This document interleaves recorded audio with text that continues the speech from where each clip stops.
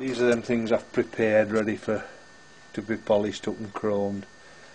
Two of these hold the hood on, and then two hold the boat lid down. This is the speedo for it, but it's shot. Somebody's had it to piece at the back. So I've largely abandoned that because I managed to find one, Smith's, like this. Has different lettering on, but as long as it registers it don't really matter, but it's brand new. This is the ammeter for it, and that looks, on face of it, it looks like it's going to work. Though I haven't, I've got these to take off to get them, I'm going to get them chromed. This is how simple the dashboard is. That's there, that goes on there. I'm torn because there ain't many pockets on this car. Look how simple the hinges are. Well, that isn't the hinge, that fixed to the, that actually clamps to the hinges. They're very simple. This is the screen, it's all stripping and painting, and that's where the horn goes through. Yeah, these are for the opening of the screen. This is the wiper.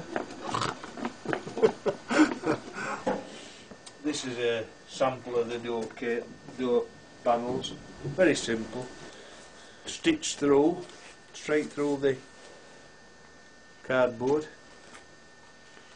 I think my machine's capable of that. I've done it before, I did it on that Talbot 10 I had. Actually, it was a different machine then.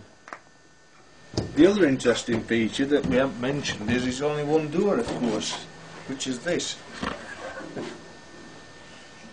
You have to get in from the passenger side. A modern car, this is the bit, the fork that operates the clutch through the thrust bearing. The thrust bearing sits on there, and normally that's internal in the bell housing.